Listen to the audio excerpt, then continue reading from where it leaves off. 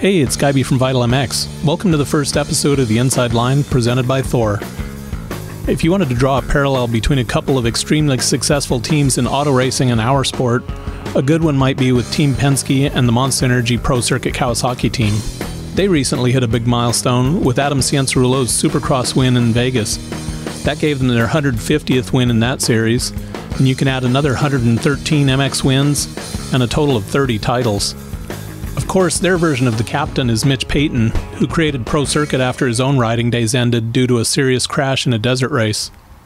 Over the years, they've had great equipment, as well as a stellar lineup of talented riders, all of which led to where we are today. We recorded this just before the weekend race at Muddy Creek. There may have been some chips and dip involved, along with a few frosty beverages. But enough of that, let's drop the gate and dive into this one. Just a quick note, there are less than a handful of adult words in here that'd make sensitive listeners cringe. It's nothing that anyone older than a small child hasn't heard before, but we left them in because they fit in the context of the conversation. You'll see what we mean. All right, welcome to this episode of the Inside Line podcast from Vital MX, and we've got Mitch Payton here. We missed you in High Point. Yep, I decided not to go because for, I don't know, about the last 3 or 4 years, if I go to Mammoth, I usually go to the National and then fly home Sunday and then drive up there. And by the time I get there, I'm tired. So I decided this year to go up Friday with the kids, and we went fishing on Saturday and Sunday, and then I went to the mini bike races Monday, Tuesday, and Wednesday, and then drove home Thursday, and I'm here today. With Team Green, you also get to see the future talent and keep an eye on those guys.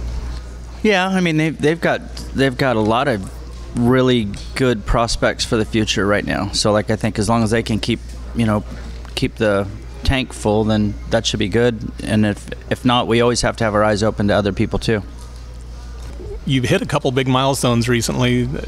Adam scored the 150th Supercross win in Vegas, and then I think it's 120 some national wins. Yeah, I think it's Adam was 150, and then outdoors is somewhere around one, or maybe not 120 yet, because I think we're at 167 or 267 or 260. I'm not positive. I haven't counted it myself. And then what? 30 number ones on the doors of the truck. Yep. We've missed a couple though. How hard is that? Do the ones that get away? Yeah, because it really sucks. Because I mean, if you get really close to getting it and you lose it, then you kind of wasted a whole year. It feels like, and the difficulty to win one, you got to be there first of all before you can win it. So getting there and staying there, and then getting close and knowing you can or should get it, that gets irritating. I think in the last few years we've had more competition too. Add Husky back into the mix. KTM guys have stepped up. Mm-hmm. It's gotten tougher. It for sure has. I think that the the depth of the class, if you look at 250 class outdoors, especially the whole top 10's really fast. They're all good riders, but you'll always see a couple kids excel every year. And the past 2 years, Joey lost a championship at Vegas, and then Adam actually lost 2 at Las Vegas by 1 point and 2 points. So that's pretty damn close. Did you ever envision that kind of success? I think, Bones was there too. When we first started in '91, we definitely, when we decided to do it, my biggest thing was I didn't want to get laughed at, so I wanted to make sure that we could be competitive and be good. And then, we always thought it would be good for the business, if we showed people that, a shop that makes performance parts can race with the factories heads up and win, then that should drive us business. So that's been the philosophy since the beginning. What are the biggest changes that you've seen over that time? Is it the equipment? Is it the talent of the riders out there? I think it's a couple of them, the first years, obviously, say 91, 92, whatever it was, it was all 2 strokes, and it was 2 strokes until 2004. You push it really far and you get an advantage, and then the longer you stay in that class, like everybody else slowly catches up, so there becomes more parity. So at the end, there was other good two strokes. KTM came in, and that was good racing too. Yamaha had a good bike, Honda had a bike, Suzuki, everybody was pretty close. And then the biggest change in a long time was 2004 or actually Yamaha had them before, but Honda and Cowie and Suzuki had them in 2004, which was the four-stroke. So that was a whole new learning curve for us, because I didn't really like them, so we sort of avoided them almost, and didn't really mess with them too much. We just stayed with doing the race stuff, which was all two-stroke. So then we had to get kind of going quick on that, and a lot of that, I just go back and I have to thank like Drino Miller, who came to work for us, and Drino was like a big help to the team, because he brought a ton of experience, and then he brought in like a process or a way that he wanted it, that he believed it needed to be done, which I probably wouldn't have known how to do it in that manner. And so I think that's helped us a ton and has kept us, moving forward, and we're always trying stuff and always working to evolve the bike. And then, now as you see, there's a lot of competitive four-strokes, and then everybody pushes it a little further to try to get the new advantage, and sometimes you get bit. So that's just nature of the beast. Yeah, I guess there's the performance parts that you guys build, or there's stock parts you also have to use that you don't have the control over.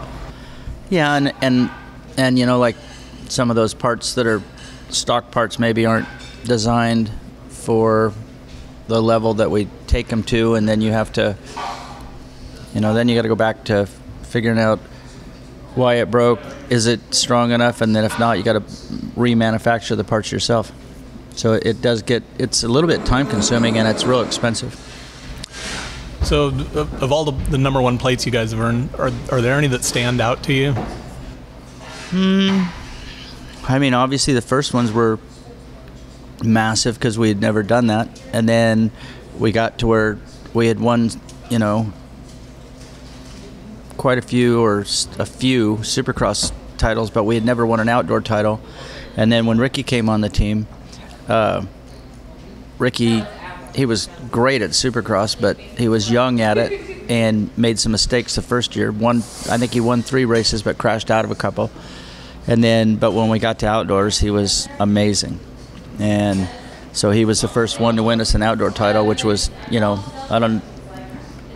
just never have done it. So it was a big milestone for us for sure. Yeah, I remember a race at Glen Helen where he was using a chain link fence on the outside of the corner as part of the berm. And he was a gnarly guy. Yeah, he was fun to watch. So a new rider stepping into the truck, all that stuff has to be kind of intimidating, the history and everything else. Maybe in some fashion it is, but the ones that it seems to work the best for, or it seems as though it does, a lot of those kids we already kind of help. So they're sort of around the shop. They know Bones, because Bones probably helps do their amateur stuff, and so they'll know me because we help do the engines. So like they kind of, I think we knock a little bit of that edge off, because if we help them as an amateur, we kind of know the family and the kids, so it's not so much of a starstruck program, I think. Familiarity. Well, you're just a little more comfortable, it's not such a wow factor, like it takes, it's a little, there's still a wow factor, but I think it just makes it a little more comfortable for them, where they feel at ease a little more. Going way back, I think the first time I saw you guys was out at Corona Raceway and rolling a 125 Husky out of the truck. I saw the name on the side in Pro Circuit, and I'm going, man, that's a great name, but man, I don't know how these guys are going to do it, building parts for 125 Huskies, because those were none of them. Pretty rare back in the day. And slow. Yeah. It was just something, like after I got hurt, I got the Husky shop, and I wanted to, I raced a 125 Husky in the desert, and they were known to be slow. And I just couldn't figure out in my mind why, like, if it was a 125, why it couldn't be as fast as the other 125s. So we wanted to work on it and try to figure that out. And then we kind of slowly figured it out.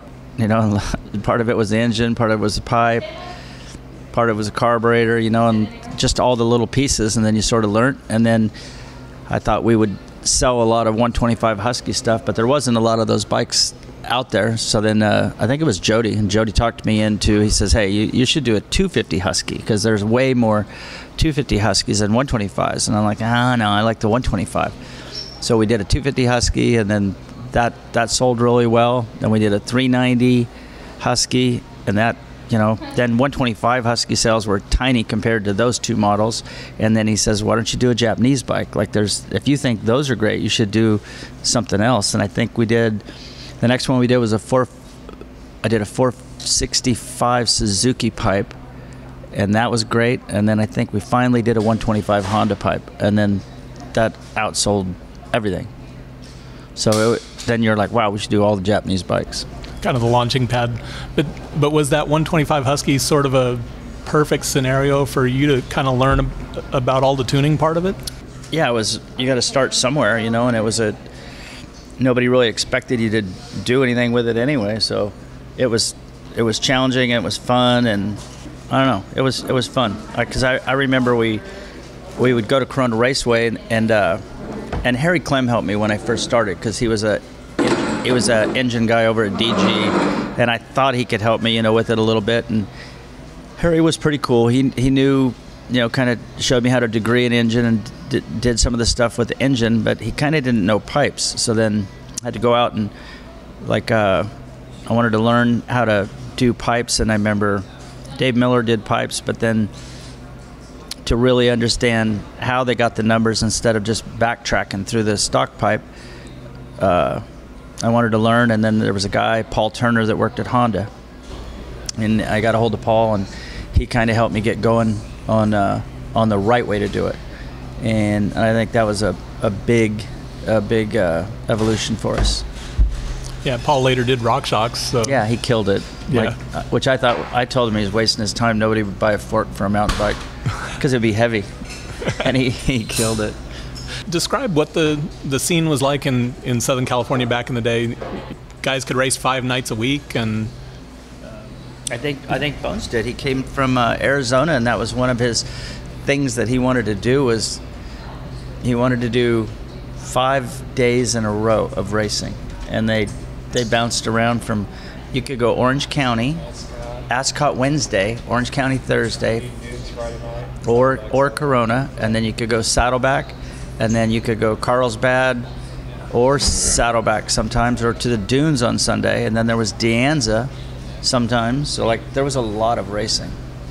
And bikes were cheap, full gates and everything else.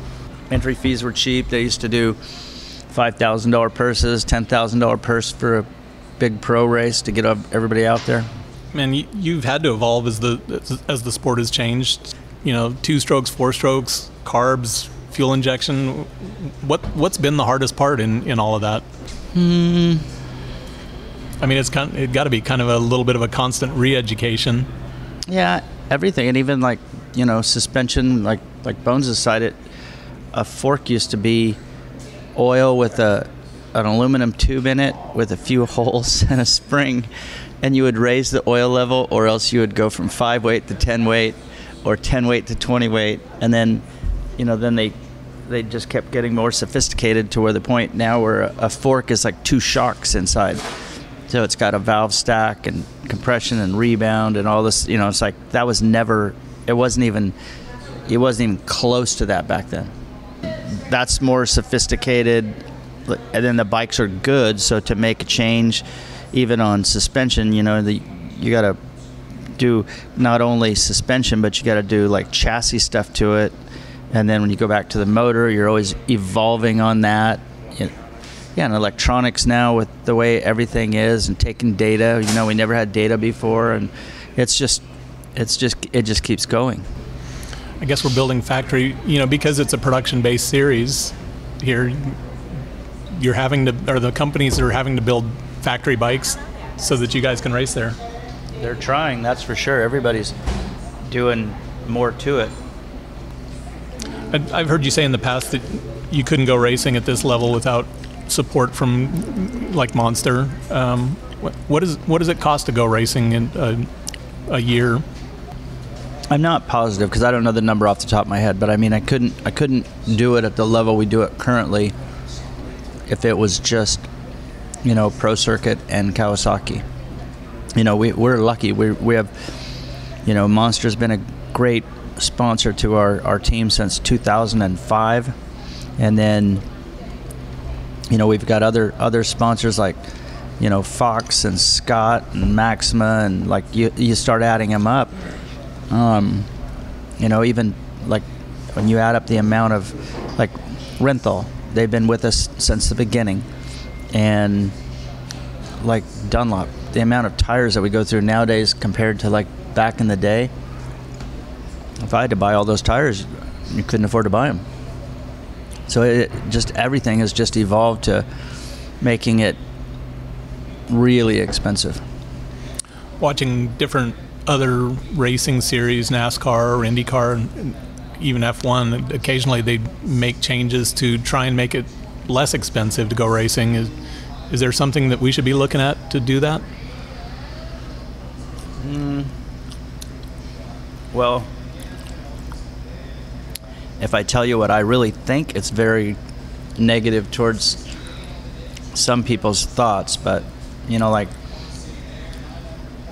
sometimes everybody wants to get together and talk about what we can do to drive down the cost of the factory bike. So like we should put more limits on them. And then one time in a meeting I said, if you want to help everybody in the pits, then the best thing we could do is maybe drop a couple of races, because if the series was slightly shorter, maybe Supercross and outdoor, if it was slightly shorter, the guys may potentially be able to race a longer career. And then what everybody doesn't realize is like the manufacturers still hold the biggest burden, of the sport, because they, like whether it's my team or Star or Factory Connection or Husky or KTM or Suzuki, we're all out there racing, but then the guys racing for bonuses from the manufacturer. The purse money is tiny. It's not good enough. So I guarantee if they had to race for only purse money, I think a lot of people would quit. So if we want to help the manufacturers, if they could take away the liability of, say, 5 races a year, that would make their budget better. So like if we dropped maybe 2 Supercrosses and 4 Nationals, that's 6 races. That's a phenomenal amount of money. And that would not only help the factory teams and the satellite teams, it would help the privateers. I mean, I know, and I'm going to get flack for saying that, but that's what I really believe. Sometimes the way the schedule bounces around too in both series, it's a little rough. It's too expensive. Yeah. That's why you see normally, if you see a lights guy, I mean, you do the math on it, and if you had to race and you were a privateer, you'd ride 250 West Coast, and you'd base out of California somewhere, because you can hit them all within driving. When you go East Coast, you're crisscrossing and got gaps and stuff, so it's East Coast is a lot more money to race. Hey, Guyby here, and it's time for a quick pit stop. This is just a reminder that the Inside Line is presented by Thor, celebrating 50 years of racing heritage, the first, the forever, Thor Motocross. All right, let's dive back into our conversation with Mitch. You've always gravitated towards the smaller bikes. Is there a particular reason for it? We just never, in the beginning, like I said, I always liked 125s anyway, but that was our opportunity to go race. Actually, before that, we were offered a factory 250 program to run before the Honda program, and I didn't know that we were ready for it, and I said no. And then the Honda thing came up, and we took it, and then that lasted 2 years, and then we went to Kawasaki, and we've been there, ever since. So I like the class. I like the history of us doing it. And then, you know, like, would I like to have a 450 guy? Yeah, it would be fun. It would be cool to do that, but I wouldn't do it at the cost of the 250 thing. You had the occasional dabbles in 450.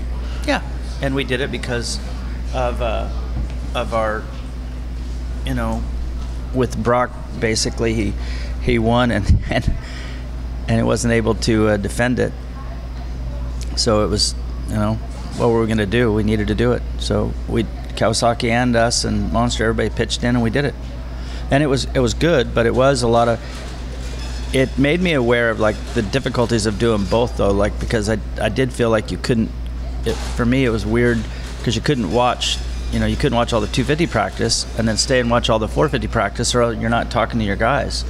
So I thought that was a weird feeling, I think. So you have to do it correct, I think you got to have definitely two separate groups of people. Yeah, getting pulled in two different directions. Yep. You know, you've got your consumer products, the racing side, and development. Where are you the happiest?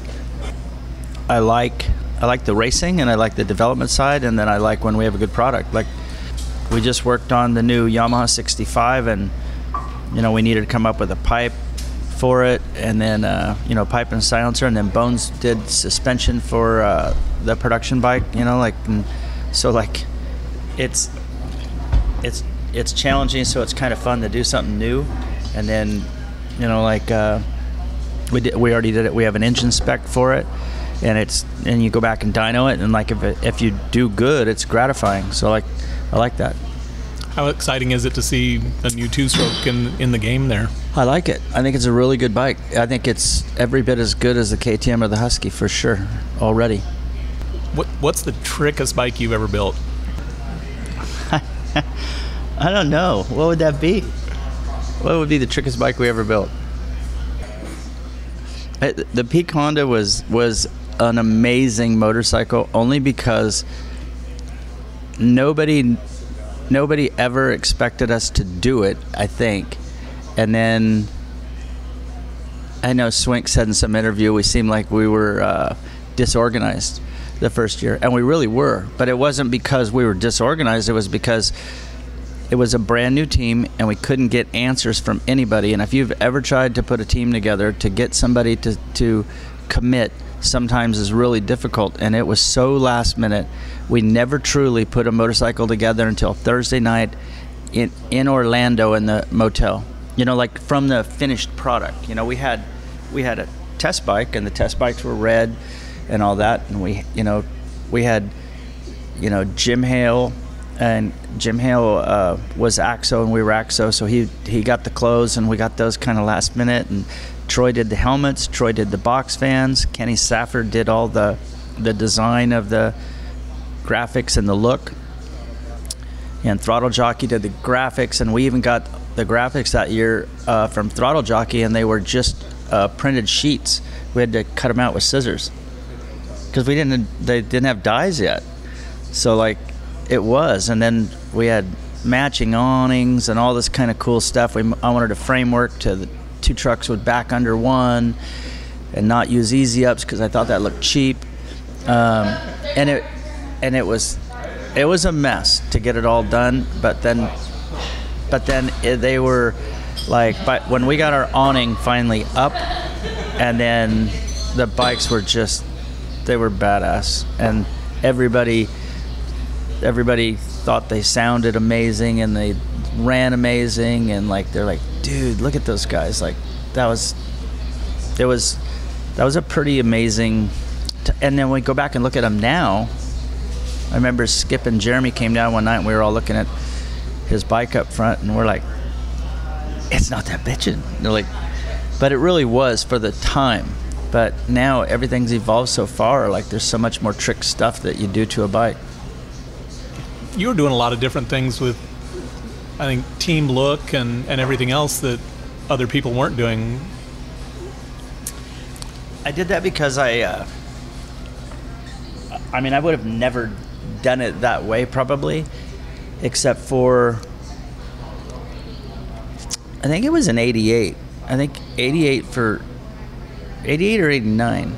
I went to the Bob Bondurant School for a vacation, and I wanted to do something fun. I hadn't done anything since I got hurt that would be like, super bitching for me or whatever. So this guy, Jack Jory, owned the building we were in, and he was an off-road driver, like a buggy driver. And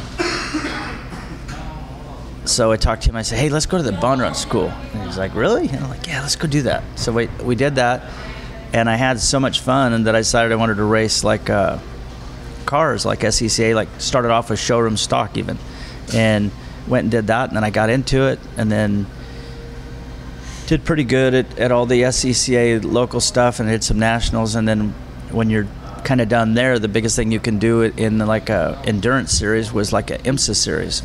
So I started racing some IMSA races, and then a buddy of mine, Lance Stewart, drove for Mazda, and he was a factory G2U driver. And when I went to the races, I was impressed like how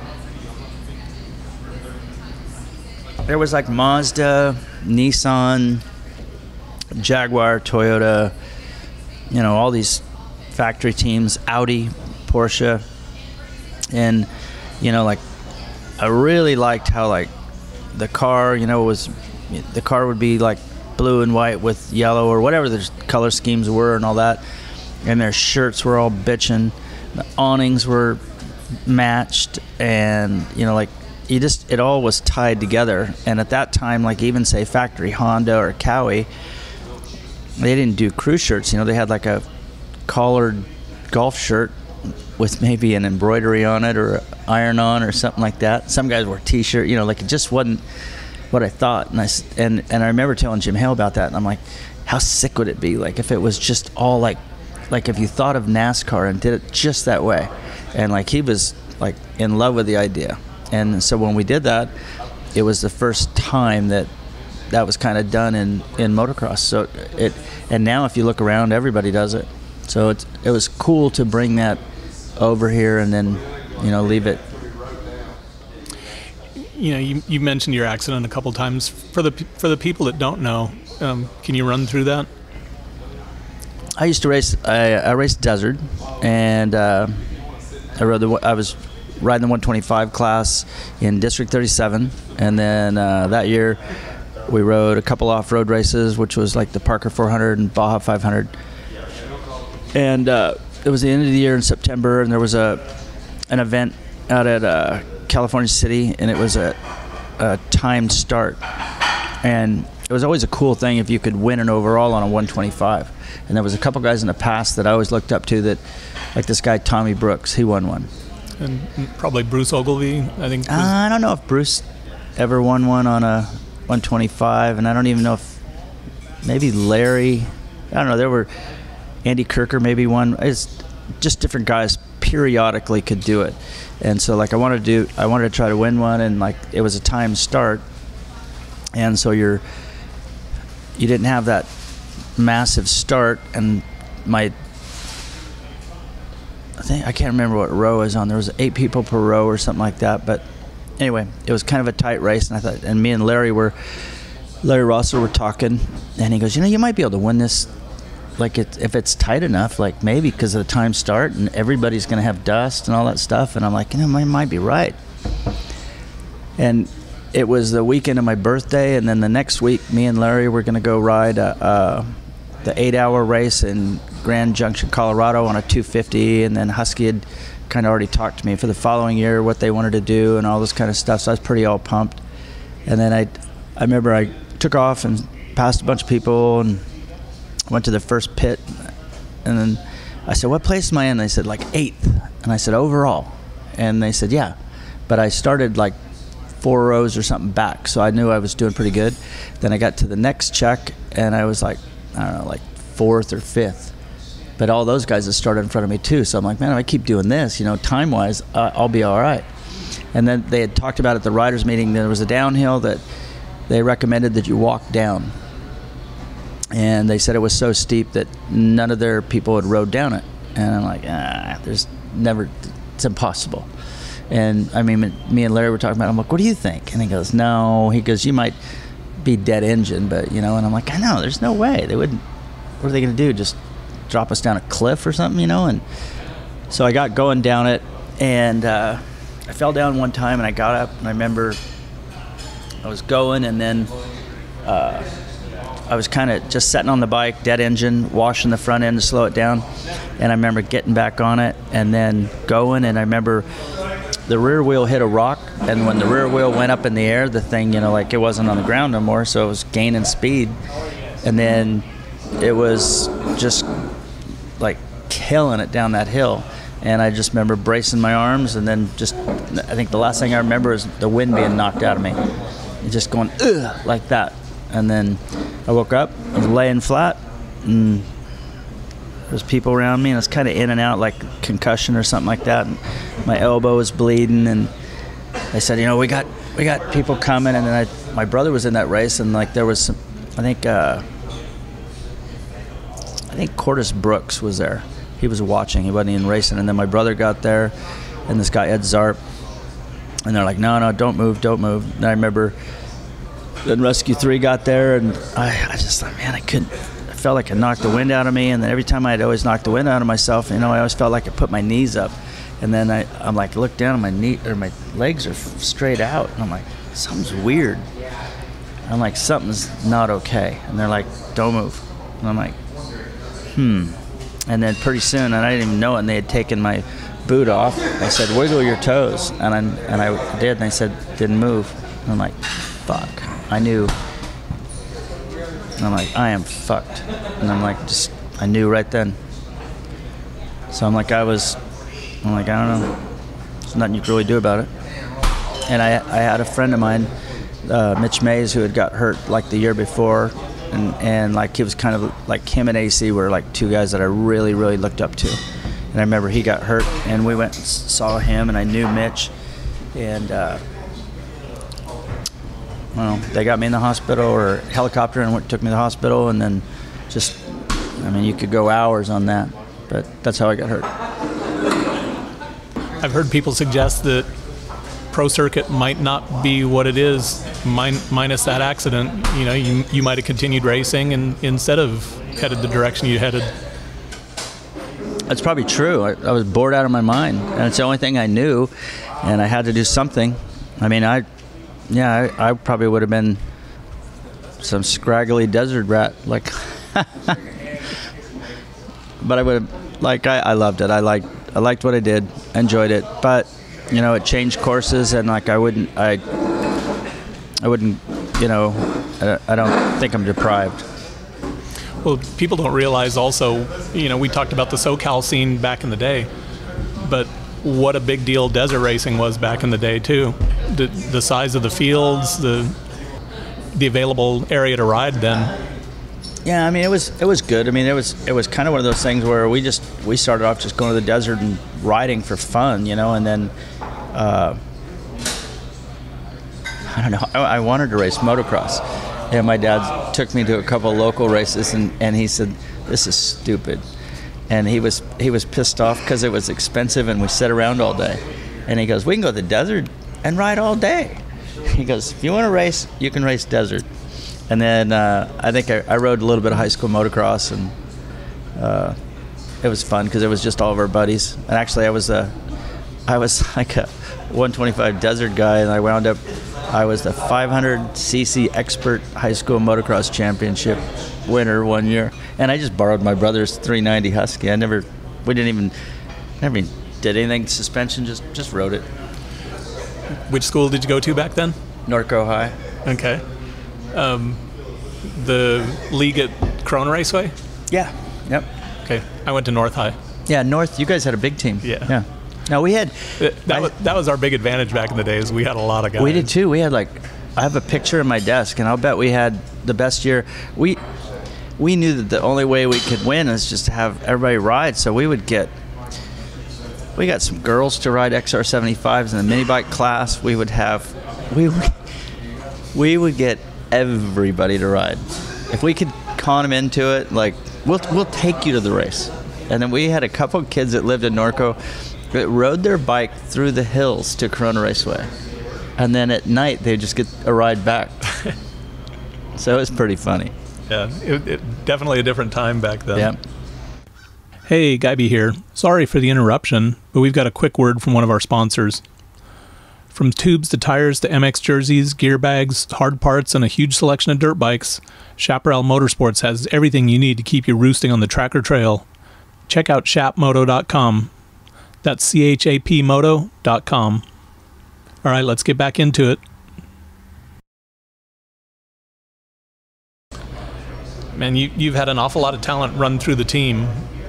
Who are some of your favorite riders over the years? I don't want to say we have a favorite, but I mean, only way you can do it is just like one time we went up front, or somebody did some interview and we just started at the front, you know, and it was like the first year we had McGrath and Swink and Jeremy Buell and Steve Lamson, and like really all four of those guys were awesome, super cool guys. I mean, Jeremy wound up, you know, being the king of all-time Supercross, and Swink won a couple of titles and truly was like a unbelievable talent back then, like phenomenal. And like he got sidetracked, and it's terrible what happened.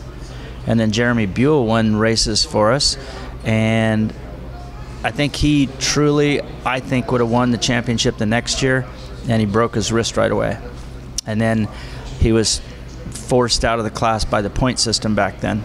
And I think if he could have been in the class a little longer, I think Buell could have been a champion, and that would have helped him probably get a ride or something like that.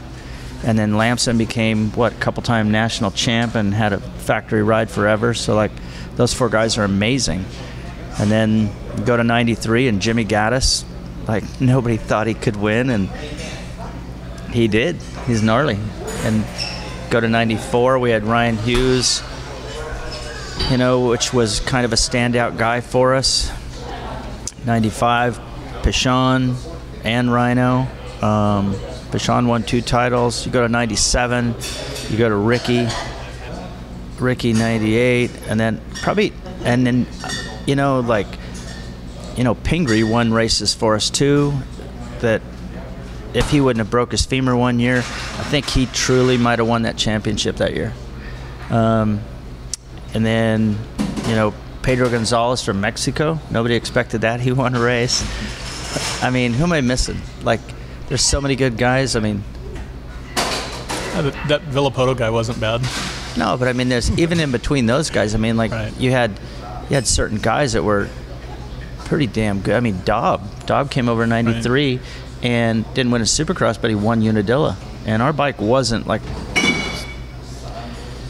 it wasn't as good as our old Hondas then, you know, and he rode the wheels off it. So Volan rode for us after Ricky left, and he won a Supercross, which wasn't probably his, you know, best forte thing. Yeah. And then that year he was ripping outdoors, and then 2 weeks before Glen Helen crashed and hit his head. You know, like, and had a little bit of concussion going in, and you know, you look back at those things, and those could have been big changes. And then Nathan Ramsey won, like, that was awesome. I love that one.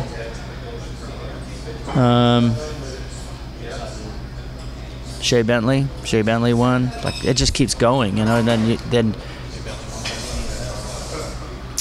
you go. Well, so did Nathan. Nathan won, and so did Ben Townley won with the DNF. And then, you know, you move up to like that era where you had Villapoto, like, that was pretty gnarly. And then don't forget Langston, like Roncott, and like, you just keep going. They're all keep taking off names, yeah. Well, I mean, like GL probably left a couple outdoor titles on the table because he, you know, he got hurt at Vegas at press day and then ripped his ankle out at Hangtown the next year or whatever, and he was pretty gnarly. How can you say, like, Ivan was incredible? Like, the first year in 04, like, Ivan and Roncata would win both heat races and then finish 1-2 in the main. So there was, Roncata was like the typical gnarly, talented French guy.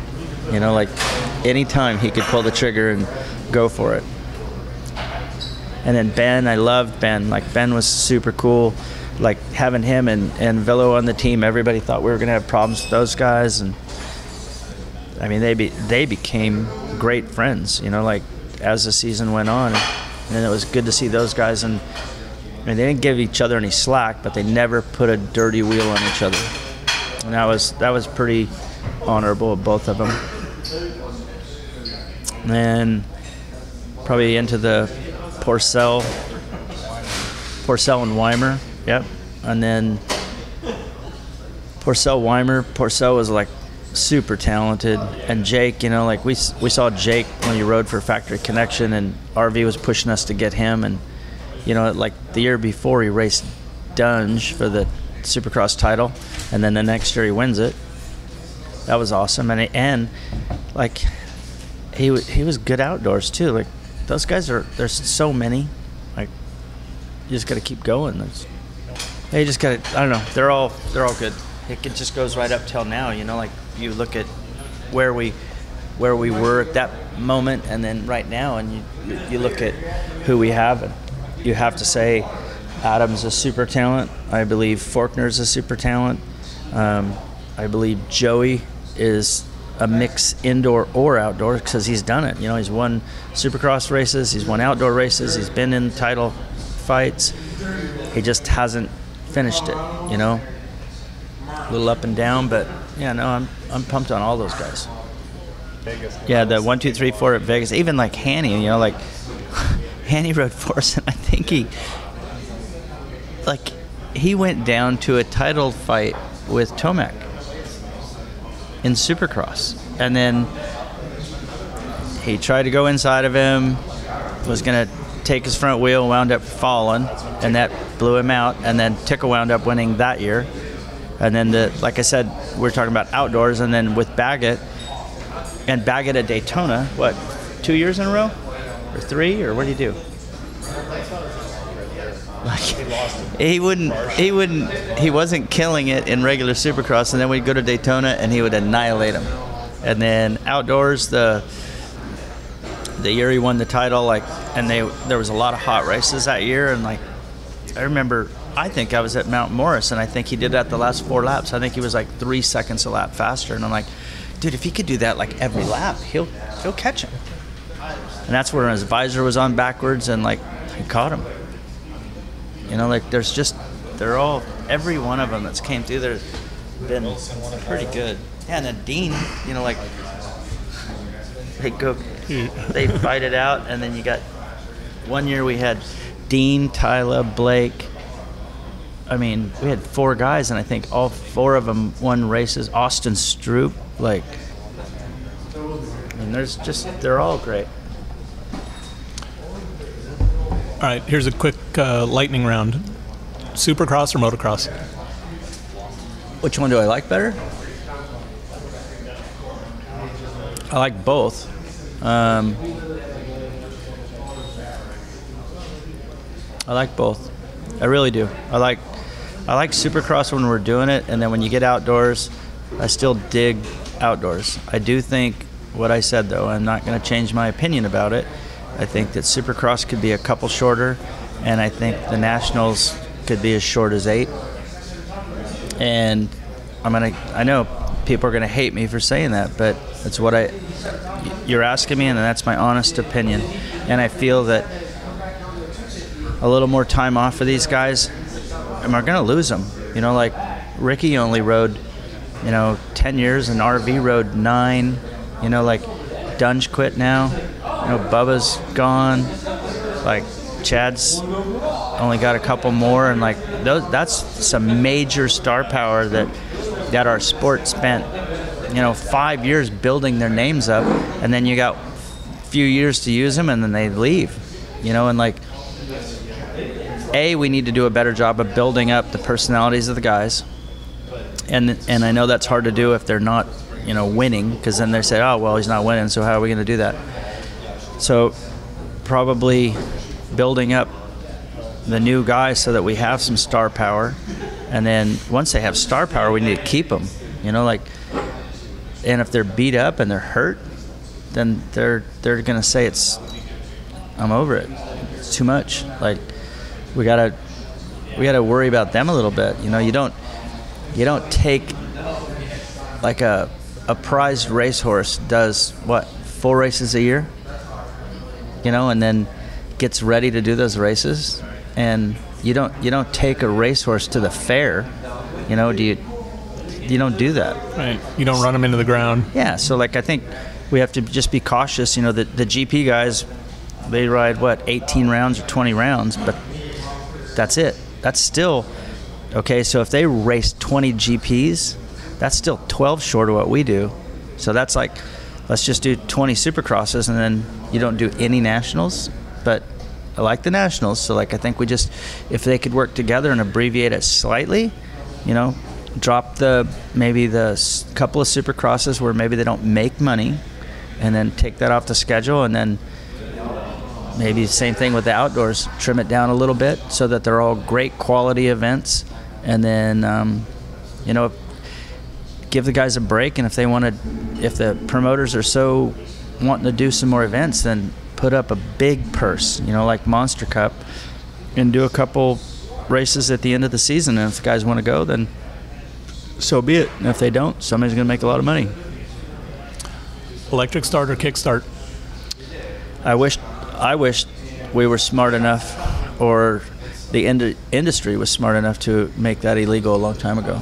I don't think it affects racing, and all it does is make the bike heavier, and they're all going to have it, so it's going to raise the cost.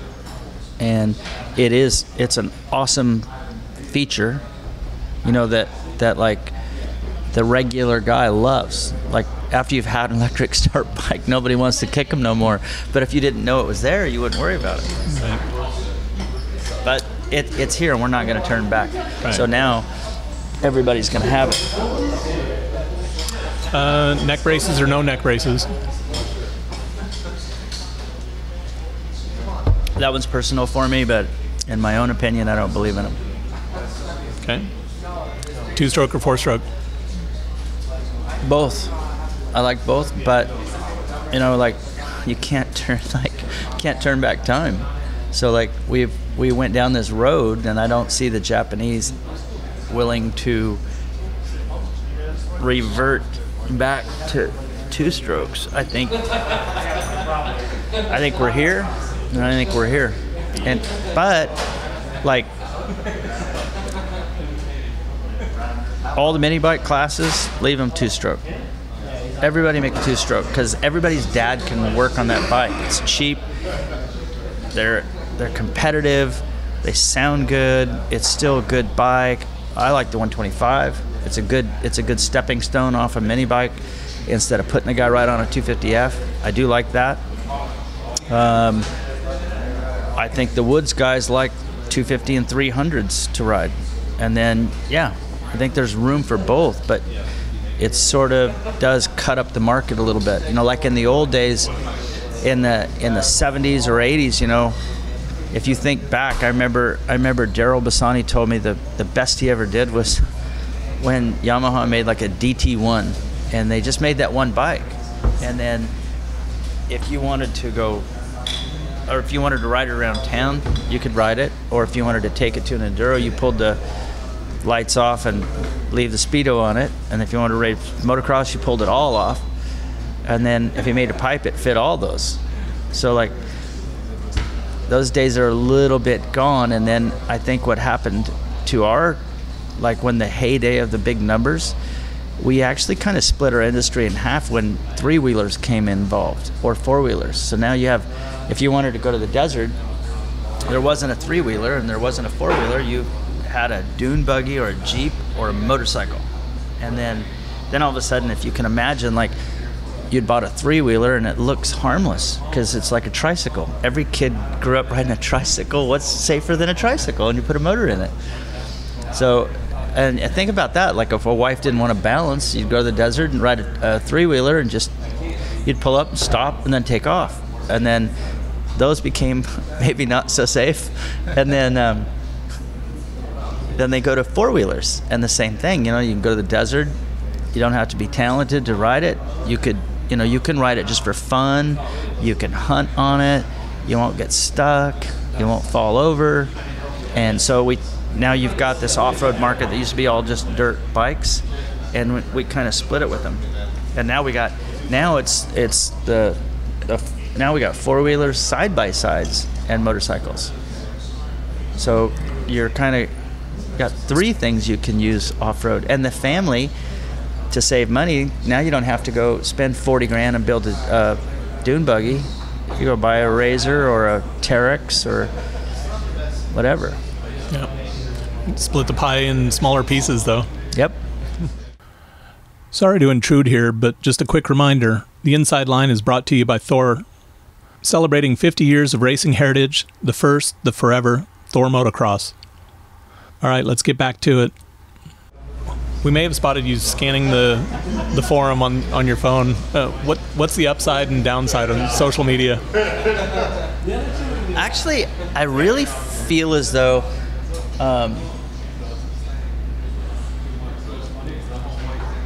well, you can't turn it back. Once again, it when it started, and like I got two kids, and every time they grab my phone, they look at Instagram. It drives me nuts, or YouTube, or whatever. So like, I realize there's nothing you can do about it. And you know, Vital has been around. You know, I don't even know what year it started. It's coming up on 12 years now. Really? So, yeah. But where I remember it blowing up was like, remember the Alessi Ivan deal? Oh my God. You could go on there every day and there was some new comment or somebody that had an opinion and stuff like that. And I remember that's kind of maybe the first that I remember it being kind of like where people were actively doing it all the time. And, you know, now it's like everybody's got an opinion and everybody can make a column, right? So it's the way it is, really. Do the riders have to watch themselves a little more than they used to? They should, yeah, because I don't think you can, you know, like if a guy is an idiot, if a guy's an idiot and he attacks you, like I've really wanted to go on there before, and like when I'm getting slammed on something, and tell somebody to fuck off, like let them have it. And I just know if I do, I'm just gonna pour gasoline on it. So I'm like, nope, I'm gonna eat it. I'm just gonna shut up, and I'll take it. There's you know, and honestly, like, as long as they're reasonable, I guess there's nothing wrong with, like, everybody has an opinion, like, and you can't get 30 people to agree on anything, right? So that's okay. Yeah. Hey, I know it was for a different manufacturer, but it was cool to see your kids get a shot at the KJSC this year. It was really cool, and that whole group over there, like, I gotta tell you, like, I already knew it was a really good program, like it was really solid, but like when they were gonna do it, like they couldn't do it in California, and they couldn't do both the same weekend, and so they said, what about maybe Dallas, and where was it, Dallas and St. Louis, and I'm like, holy crap, I'm like, it's like an excursion, like you're gonna fly to the race, get a hotel, do the whole deal, which honestly it probably made the experience a little bit more fun for them too. But I gotta tell you, like their whole group, and you know, I told them I was really worried, because I said, you know, like I can't push the bike myself, and they're like, you don't have to worry about it. And I said, yeah, but my wife, you know, like she doesn't really know that much. She, you know, like sometimes they're hard to start. And they said, no, we'll help. Don't worry about it. We'd rather have her just be the mechanic, and then you do your deal.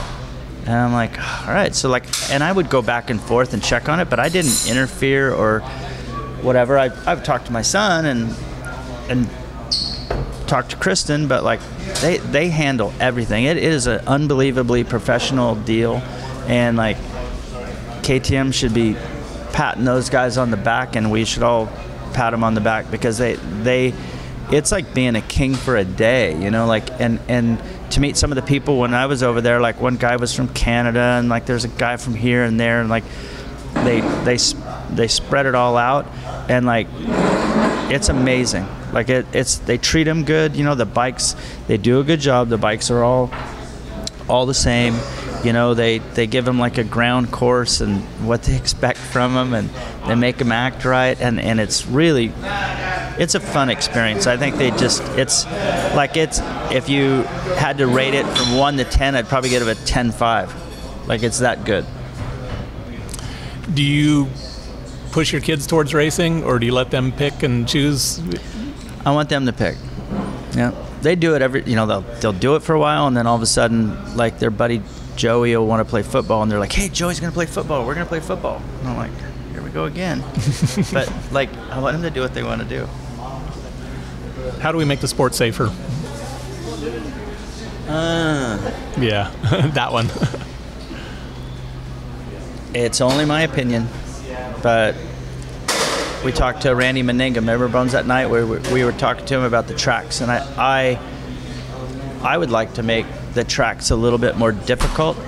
It's kind of hard because the bikes are so good. Like, so you go back to, say, 91, and there were races that sometimes Jeremy might be the only guy that would grease the triple in practice, and he would actually help Lamson do it.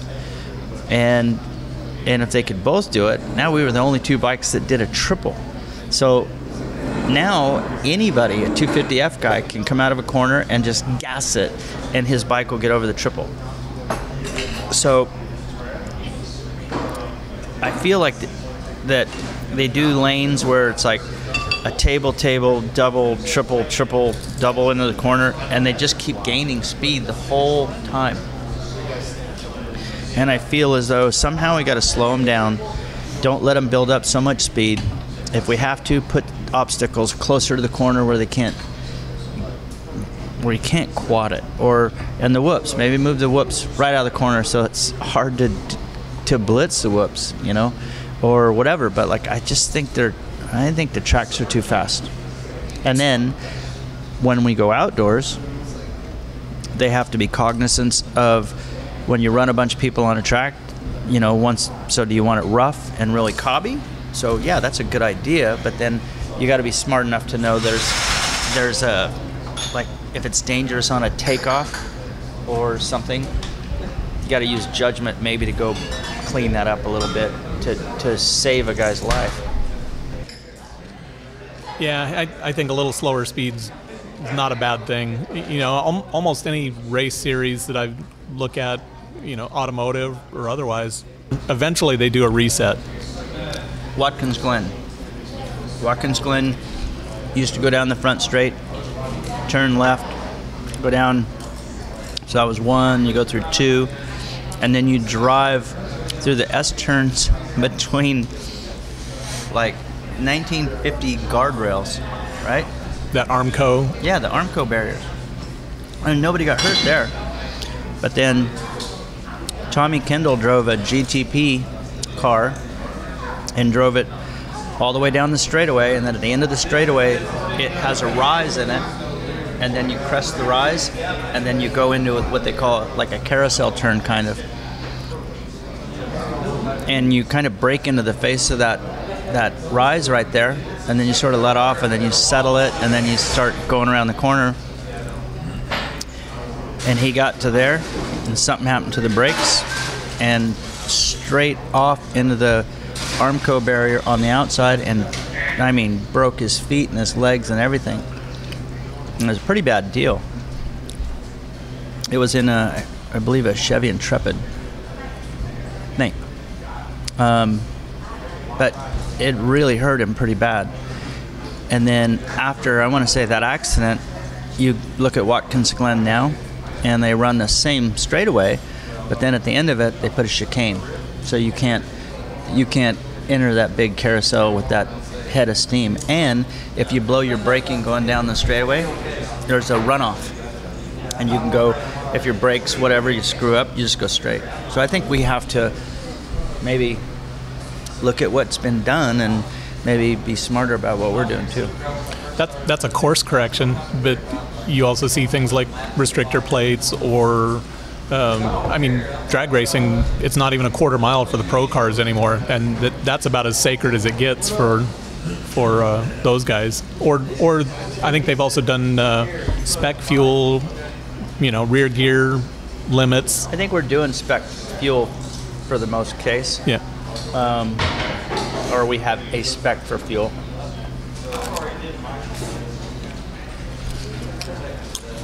I'm not positive what we can do. I don't know. If you want to do it to the bike, that's going to be a difficult thing to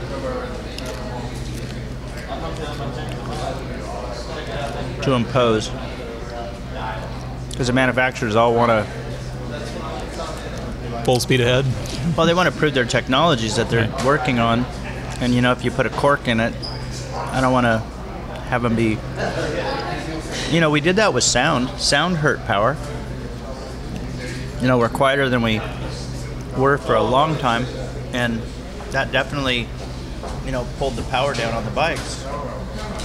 So in one way, we have restricted them, like, massively compared to where we were when four-strokes first came out. We took away leaded fuel, which is eco-friendly and hurts the power a little bit.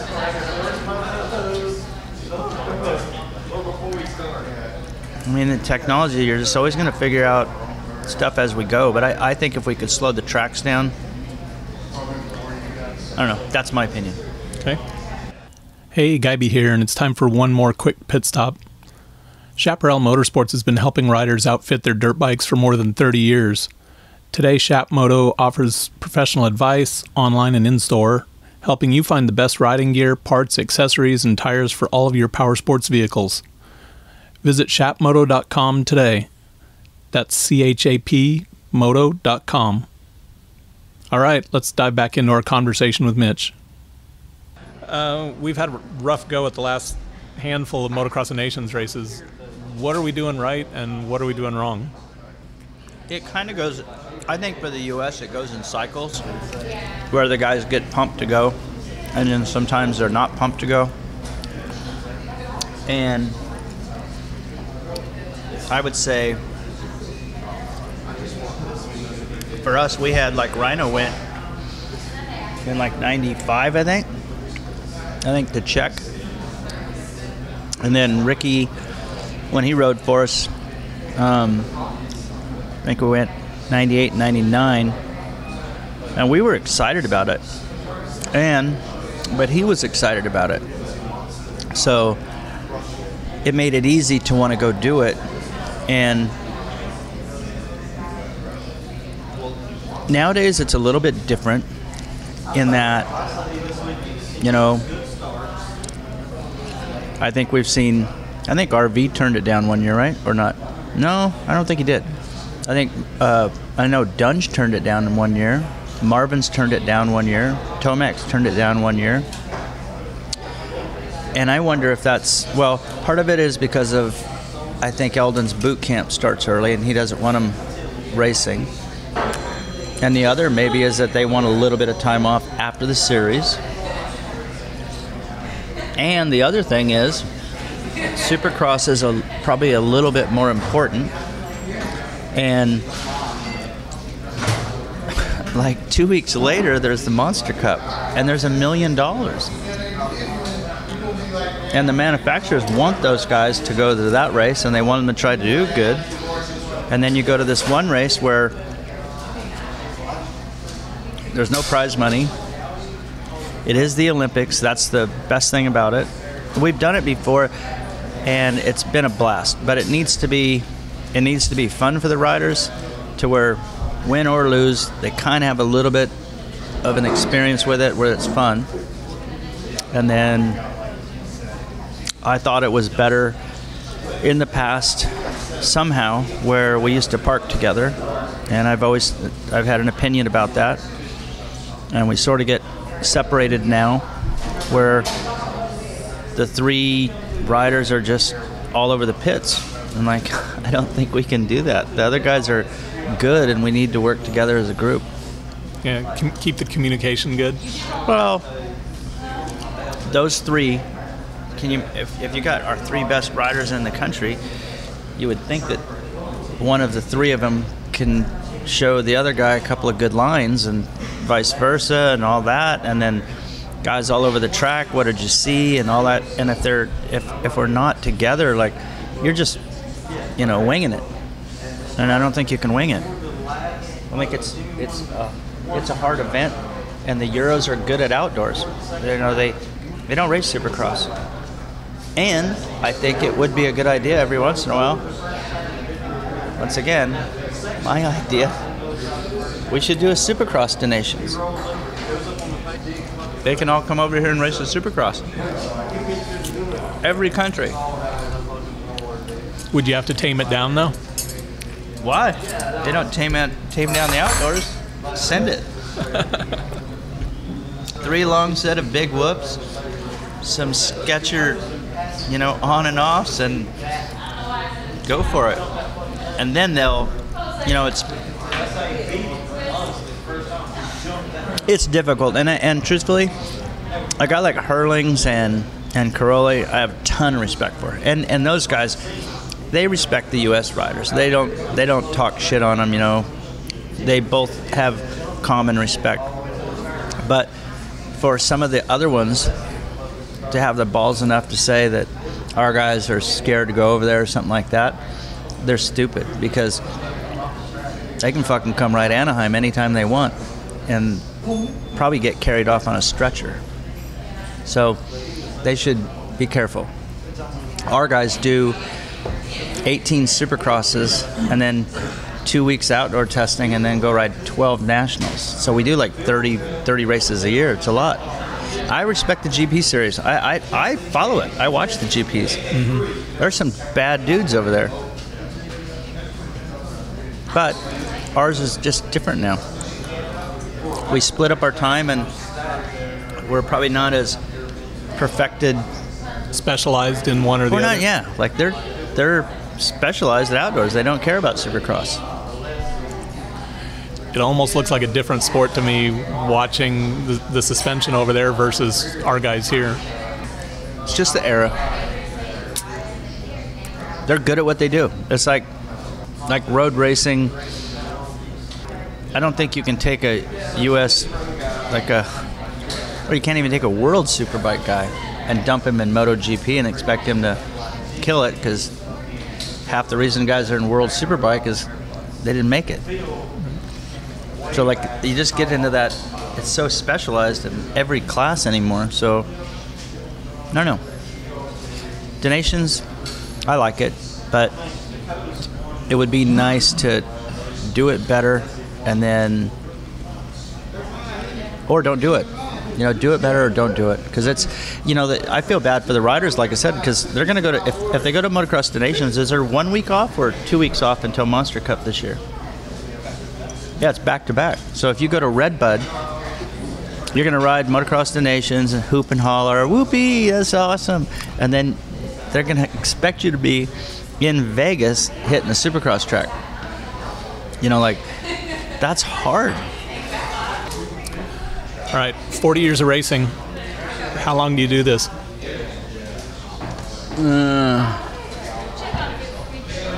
40 years. Oh, me, yeah. I don't know. You got to use Roger as a yardstick. If Raj quits pretty soon, then I only have to do it another 30 or something. I don't know. How old is Raj? Is he? I think he's 70 or 70-ish. Yeah, he's 70-something, right? And he probably started racing when he was how old?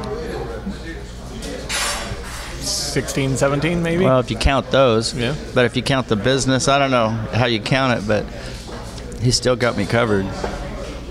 Now, as long as I like it, as long as I enjoy it, and I do, I love it. I like trying to win. It inspires you. Like, it keeps the blood flowing. If I retired, I'd be bored out of my mind. Well, thanks for helping us break in the podcast here. All right. And I appreciate the time. Yep, no problem. That's it for episode 1 of The Inside Line, presented by Thor. We hope you dug the conversation with Mitch. I know I did. Ready for some more bench racing? Look for the next one soon.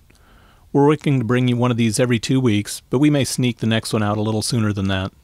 In the meantime, hit the subscribe button on your favorite podcast platform so that you don't miss any episodes.